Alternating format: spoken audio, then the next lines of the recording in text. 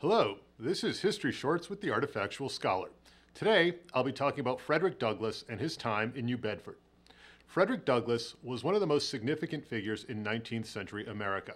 An abolitionist and advocate for civil rights and women's suffrage, his story is one of hardship, perseverance, and determination.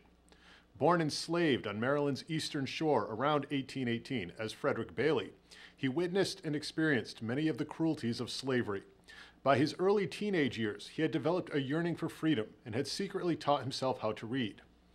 In 1838, Fred Bailey had been leased out as a caulker in Baltimore, where he worked to waterproof ships in the busy harbor.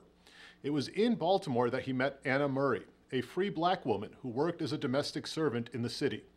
The two were soon engaged, but could not be married while Frederick was still in bondage.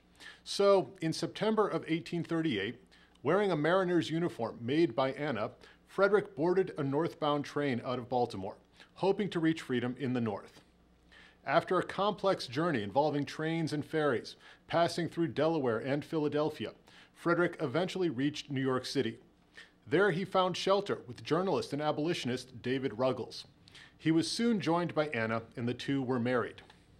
Though New York was a free state, slave catchers were active in the city. The newlyweds adopted the last name Johnson and then left New York.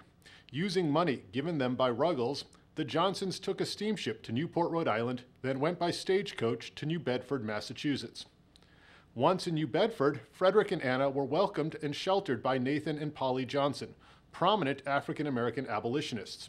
It was Nathan Johnson who encouraged Frederick and Anna to change their last name to Douglass.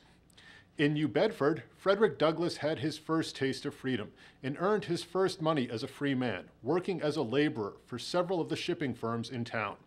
In 1839, Frederick and Anna moved into their own house and started a family. 3 of the couple's 5 children were born in New Bedford.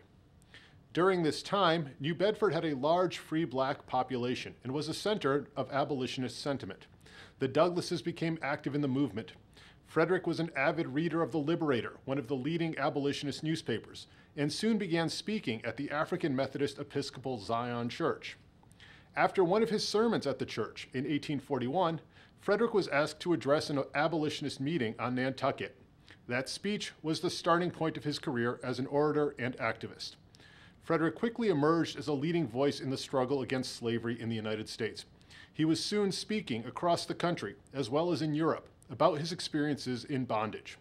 While her husband became a public figure, Anna raised the family and was an active member of the Boston Female Anti-Slavery Society. As Frederick's reputation grew, he moved the family from New Bedford, first to Lynn, Massachusetts in 1842, then to Rochester, New York in 1847. But it was in New Bedford that Frederick Douglass found his voice and began his path to prominence as one of the most important social reformers in the United States. This has been History Shorts. Thanks for watching.